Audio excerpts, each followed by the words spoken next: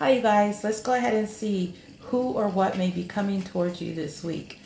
Who or what may be coming towards you this week.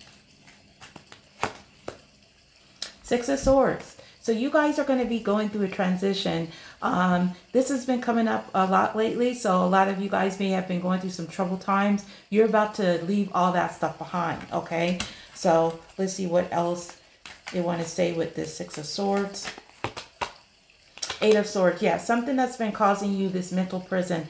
Fear. You're transitioning out of that energy of having to really hold on to everything. Maybe you've been trying to hold on to your money, trying to make ends meet, which has also been coming out to collective. This also could be you transitioning out of somebody that's holding back. A Knight of Cups.